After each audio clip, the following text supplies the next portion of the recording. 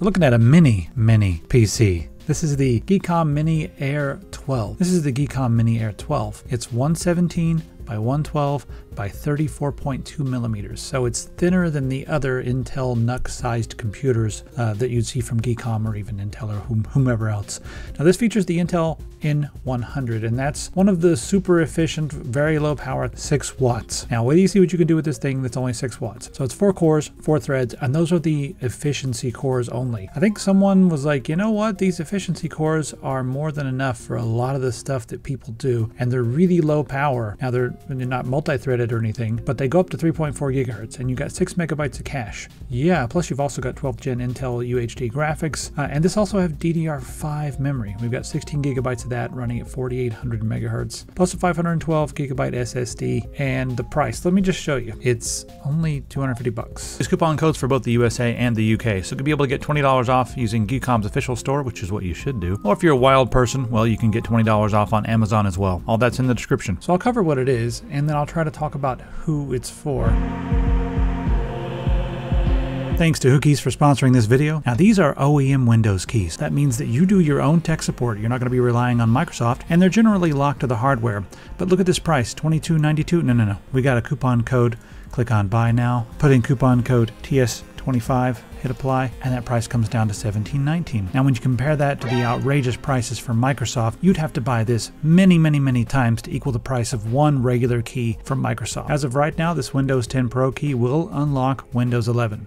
We also have Windows 10 Home, Windows 11, you can buy it directly, Windows 11 Home, and we have 2 flavors of Office. Once you're finished, all you have to do is click on your user account up here, go to your user center, click on My Purchase Orders, just View Keys and Codes, and you can just copy and paste your key, hit Start, type Activate, click on Activation Settings, paste it in there, click on Next, and you will be activated. So head on over to Whokeys.com to get yourself an OEM Windows key at a price that makes sense. On the front of the unit, we have your power button, and then we have a headphone jack. Wish they'd put those on the back, but I think I'm a minority there. We've got a USB 3.2 Gen 2 port and a Type-C port. The one on the front, that's data only. Looking around at the back, we've got a mini display port 1.4. And then we also have RJ45 right there, that's a gigabit. Then we have 2 USB 3.2 Gen 2 ports, a Type-C and an HDMI. Type-C on the back will also do video. You can have up to 3 monitors at the same time on this and up to 8K. Then looking at the side, you have an SD card reader. You got Wi-Fi 6, you got Bluetooth 5.2,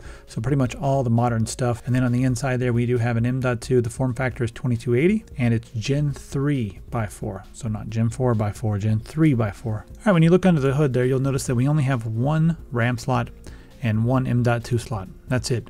So there's not a lot of room for expansion, and it's only single channel on the inside. So there's where they've kind of had to make some sacrifices to keep the price low and keep the size very small. So if you want to, expand anything, you're going to have to swap out the components that are already on the inside there. I want to mention that the Mini Air is also basically whisper silent. I've got a game running on it in the background. It's paused, but there's a game running and I can't hear this unit. So I think a lot of it's just because it's so low power, it's not going to generate an extreme amount of heat, so the fans don't need to ramp up that much. So yeah, it's extremely quiet basically all the time. So the unit's really small. I mean, you can mount it places, mount it on the back of your monitor if you wanted to. If you wanted to get one of these for everybody in the office, that'd be just fine, depending on what you're doing at your office. I mean, if you're doing like 3D rendering and stuff, maybe not for that. For general office use, this is going to be great. Let's look at my canned benchmarks first. And you can see there, this is a low power part. So this is not something you're going to be using for rendering. Not recommended for that at all. Here's the Geekbench single and multi-core scores. So if you want to do a test at home, this is Geekbench 6. You can check it out and see how yours compares to this one. Here's our OpenCL test, so you can do a comparison on that as well if you wanted to. And then I also ran Heaven benchmark, and we didn't do so hot with that. This is not really made for 3D gaming at all.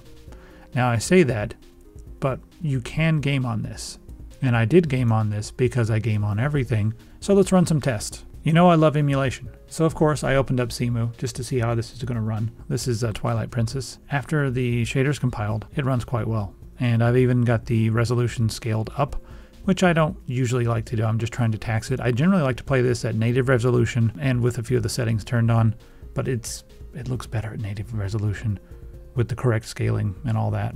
But yeah, it ran perfectly fine. When I loaded up Cemu and tried to play Zelda, no, this is not something that's going to be able to play games like Zelda and Cemu. However, you know what? If you turn things down even farther than you should, let's say if you go crazy and do what I'm about to do right now. I want to try to play the Switch, so I'm going to use Yuzu. I mean, the Wii didn't work, so let's try the Switch. That's weird logic. Well, look at this. I'm playing a Switch game. It plays okay. This is Mario Kart. Now, this doesn't look perfect because I'm playing it at half resolution. But once the shader cache starts to build up, it starts to get smoother. You'll see a few hitches here and there, and that's the nature of these things. Once you go around the track a few times, the shader cache should build up, and then you won't have any more of these hitches or slowdowns. I don't think, at least. But some games are going to be playable, even on Switch with Yuzu, especially like strategy games and RPGs. Those will be totally fine. But I like playing this one because it's fast-paced, and you can get an idea of how it's going to run. So yeah, it's stutters here and there, but this will give you an idea of how powerful those little, the Intel UHD graphics are, and those little efficiency cores can be in the right circumstances. Now again, this is running, at slightly under 30 FPS, but I think it's doing a pretty good job for what it is. All right, we're going to check out A Hat in Time, shall we? It runs okay, but you have to run it on low. That's basically it. But you can play this game. It's a newer game, it kind of harkens back to the days of the N64 3D platformer games. It plays okay. I think you could play it. It doesn't look amazing on low, but you can play it. So as far as emulation goes, if you're looking at like a Raspberry Pi or something and you're like, hey, I should get one of those. No. If you need a computer and you want a Raspberry Pi type device to play emulators and stuff like that, then this is going to be much better than that. PSP games run perfectly well. Let me just skip forward a little bit. I have no idea what I'm doing here in this game, but it works really well. So you can play your PSP games, you can play your GameCube games, but a lot of games will play very well on this machine. So for me, this device is really just good for the money because it can emulate everything up until a Dolphin, which is like all your GameCube and Wii games. It tries to emulate some stuff, above and beyond that. But a lot of times I always look at these things just from the perspective of what games can it play, and I don't think that's quite fair because that's not exactly what this is going to be for. If you need these to do like office work, productivity, some editing, photo editing, they're going to be just fine for that as long as it's not too heavy duty. With office work, you can pretty much put anything on it, but general use, email, if you have an office and you want to get a million of these things and give them to everybody and put them on the back of their monitors, it would be good for that. But I also like to know that it does have enough horsepower to replace like a Raspberry Pi and go way above and beyond that when it comes to gaming. You can play a lot of other games. It'll play Oblivion just fine as well.